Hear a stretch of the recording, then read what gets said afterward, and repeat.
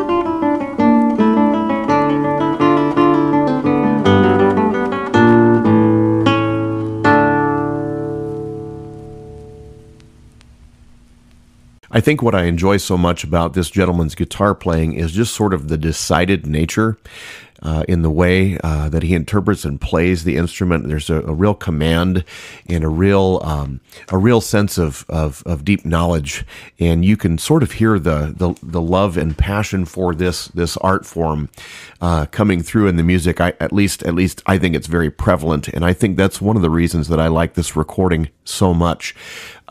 Sometimes when classical guitarists perform Renaissance music, it's almost this sort of artificial nature, and we don't have any of that with this fellow's playing. So what a wonderful recording this is, and I cannot wait to share with you side 2. Before we go on, remember side 1 finishes with the Narvaez, and so we've got a set of theme and variations here, basically is what we would call them now. What I really like about this, again, this record jacket, all this information. Narvaez introduced the variation form differencias into Spanish music at a time when it was yet unknown in other countries. Wow, that's sort of cool. I know that in one of my classes here that I'm teaching this semester at the community college, here at the West Campus, at the DMAC West Campus, very soon we'll be starting to talk about theme and variations, and it's exciting to know that this music of Luys de Narvaez was on the forefront of that before, and so in any case, sort of fun to know about that. So enjoyable piece with that, and then we finish off the recording with several works by Gaspar Sanz. So we have a piece I was not familiar with, Capricho Harpeado por la Cruz, and that is harp. Translated as the Harp Capriccio for the Cross. Absolutely stunningly gorgeous work, and so I really appreciate being able to hear this. We hear then the Pavanas para la D, and then we have Suite Española. Now, a lot of the numbers to guitar players out there for Suite Española are going to sound familiar, and the reason for that is, of course, many of those tunes were taken and then adapted by Rodrigo for the Fantasia para un Gentilhombre, and so these pieces are going to sound very familiar for that exact reason. So once again, thank you for joining us on the Classical Guitar LPs podcast. If you're so inclined, please take a look at anchor.fm/Powell Guitar. If you're interested in supporting the show in any sort of way, there are multiple ways you can share that show with your friends. You can click on any of the links and become a donator to the show. There are different monthly plans that are offered by Anchor, and so I would ask you to take a look at that and check out how you can give to the program for that. Check us out on social media. We can be found at Instagram.com/Powell Guitar. I also can be found on Twitter /Powell Guitar, as well as Facebook.com/Powell Guitar. Happy listening. Enjoy side 2. We'll see you for the next episode.